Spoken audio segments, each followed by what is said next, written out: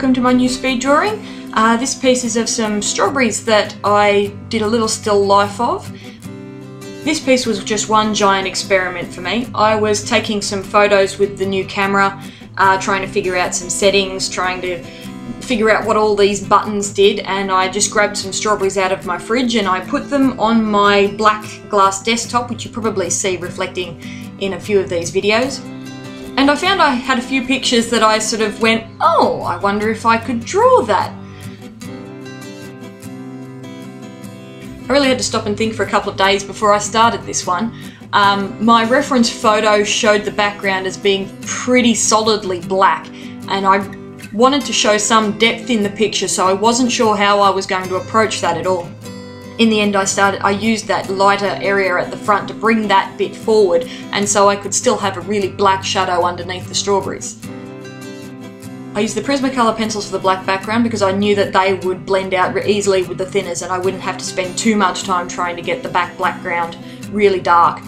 I used a mixture of the black, the indigo, the Tuscan red, and on the front section I sort of lifted up the colour with a 70% cool grey. I apologise for any screaming you hear in the background. Nobody's being murdered at my place. That is my pet cockatoo screaming at the wild cockatoos for attention. I did try to bribe him with eucalypt flowers, but he's not having it today. He just wants to yell.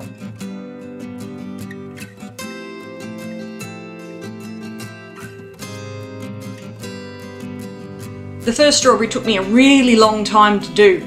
I wasn't really sure how to approach it, and I sort of messed around and I sort of put dark things and light things, and I had absolutely no idea what colours I was going to use, and especially where it came to the bottom I wasn't sure how I was going to reflect that at all.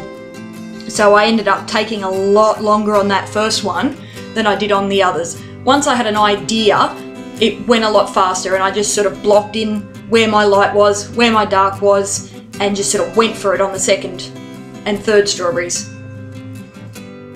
I used two very separate sets of colours to render the strawberries and their reflections. On the top, where I wanted everything to be really bright and eye-catching, I used my most vibrant reds. I used the deep reds and the scarlets and everything that really sort of has a punch. On the reflection, I chose their more neutral counterparts. I was using the caput martum, however you say that, and the Indian reds and greys, and everything that's just sort of a little bit more toned down and a lot darker. I also separated their strawberries from their reflection by burnishing the strawberries up the top to a really high gloss finish, whereas on the reflection I left that sort of dulled out tone that you get when you use the thinners. It's not as obvious in the final photo of the piece, but when you're actually looking at the piece itself, it just adds another layer of separation and difference and interest. In the end, I didn't really take the piece to completion, as it were.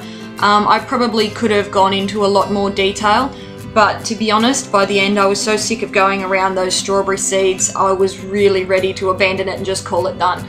This was more of a proof of concept, and I really liked the end result of using that desk as a prop, so no doubt that will star again in another picture.